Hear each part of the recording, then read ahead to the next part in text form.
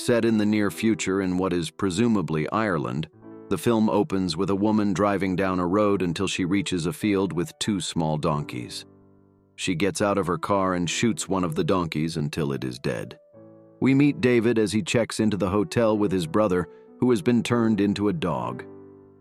In the city, people are given 45 days to find a romantic partner, or else they are to be turned into an animal of their choice.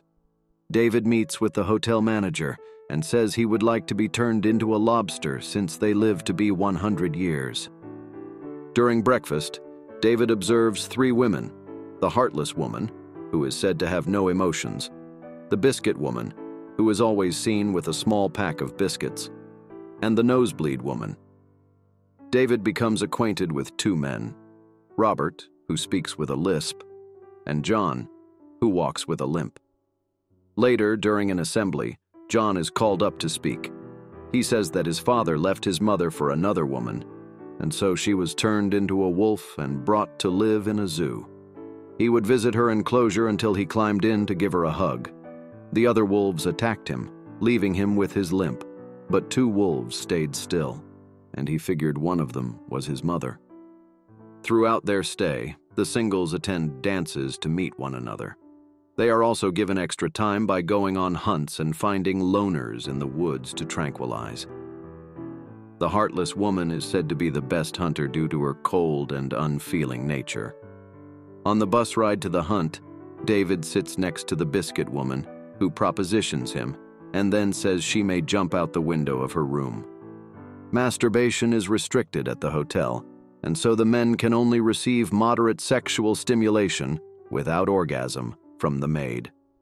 The hotel manager finds out that Robert was masturbating repeatedly, and she forces him to have his fingers burnt in a toaster as punishment. Meanwhile, John pursues the nosebleed woman by faking a nosebleed problem by banging his face against something. They eventually fall in love and are moved to a bigger room for the two of them. The biscuit woman jumps out her window and is left on the ground, bleeding and screaming in agony. David approaches the heartless woman and makes brash comments regarding the biscuit woman's demise. They then go into a jacuzzi together. The heartless woman pretends to choke on an olive from her martini, and when David doesn't try to help her, she decides they are a good match. The two are then moved into the bigger bedroom, though David must continue pretending to be as heartless as she is. They run into John and the nosebleed woman, along with a little girl named Elizabeth assigned to be their daughter. John tells Elizabeth to give David a kiss, but he responds by kicking her in the shin so she can limp like her dad. One morning, the heartless woman tells David she killed his brother by kicking him repeatedly. She has blood on her leg. David pretends to be unmoved, but when he sees the dead dog in the bathroom, he starts crying, and the heartless woman slaps him for lying.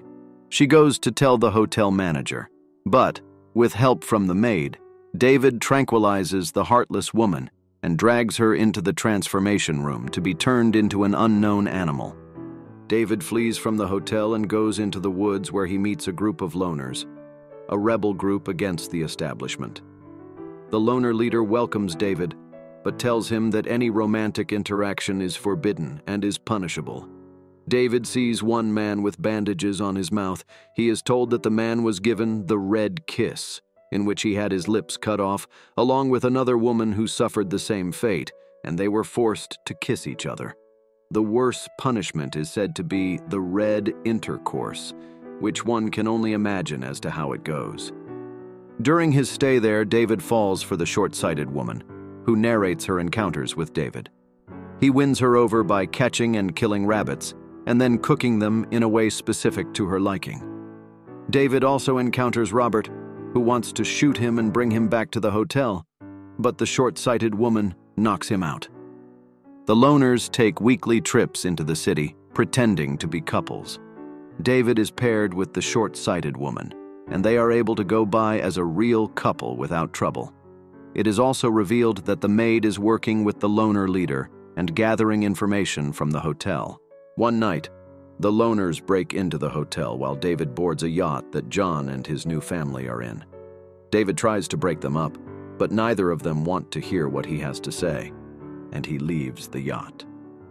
In the hotel, the loner leader goes into the room of the hotel manager and her husband. She holds the manager at gunpoint and asks her husband if he loves her. He says yes, but when given a gun to shoot her, the husband pulls the trigger, but the gun is empty. The loners leave the two alone. The loner leader notices how close David and the short-sighted woman have become. She then discovers the woman's journal and reads about her plan to escape with David into the city. The loner leader and the maid take the short-sighted woman into the city to have an operation that they claim will cure her vision, but in reality, they have her blinded. The woman is left to defend herself with a knife, which the other two women try to take away from her, but the woman stabs the maid and leaves her to die. The short-sighted woman eventually tells David about what the loner leader did to her. He is unsettled, but decides that he wants to stay with her and helps her out with her other senses of touch and smell. Later, David attacks the loner leader and ties her up. He throws her in an open grave and leaves her to the mercy of some wild dogs. David and the short-sighted woman flee into the city. They go into a restaurant and sit together for a while. David goes into the bathroom and takes a knife with which he attempts to blind himself. We never find out if he goes through with it. The end.